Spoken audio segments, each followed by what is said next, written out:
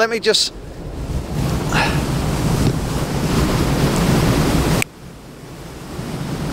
I don't know if you see that or heard that, but crying out loud. Okay. I am... It's about a 45 mile an hour wind. It's definitely a bit on the breezy side. Now, as you can see, I've got the Tascam DR100, the Rode Blimp with the Wombat or Dead Cat cover on it.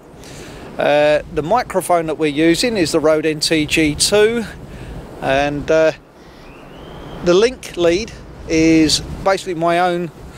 It's a wire lead.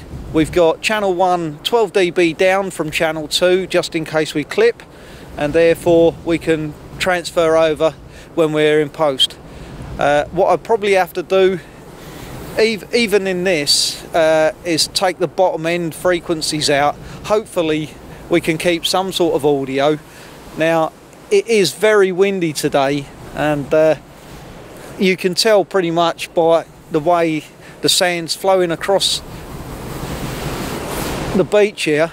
I've got the gulls above me, but they're not making much noise at the moment, and in fact they're sitting there and they're just taking off literally into the wind without even having to make an effort in doing so. Now, poor Scott's sitting behind the seawall, and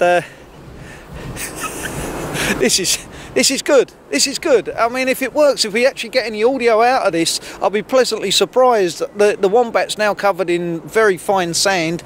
I've got a glove over the top of the Tascam just to protect the onboard microphones, and pretty much, if this works, I'll be pleasantly surprised. Okay, Rode NTG2.